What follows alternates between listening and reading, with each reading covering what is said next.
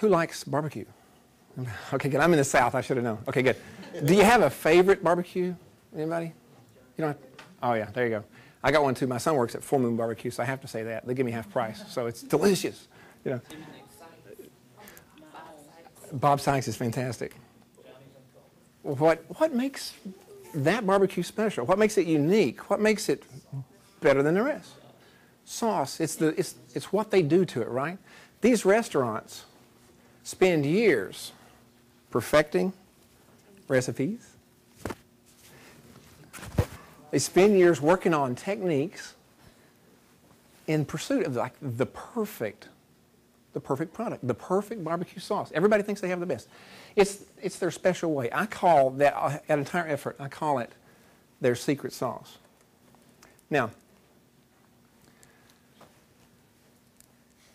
just like these barbecue restaurants have their secret sauce, their special way of doing things that they use to really drive up the quality of their sandwich, they really use that, the secret sauce, all these tricks, all the recipes, to make the best thing that they can. PowerPoint has secret sauce too. Presenting a PowerPoint, I've learned there's a secret sauce. There's a few ingredients, you just do these, and it works better. You'll be presenting probably a dozen times over the next year. Many other times you'll have PowerPoint with you. And imagine this. You get up,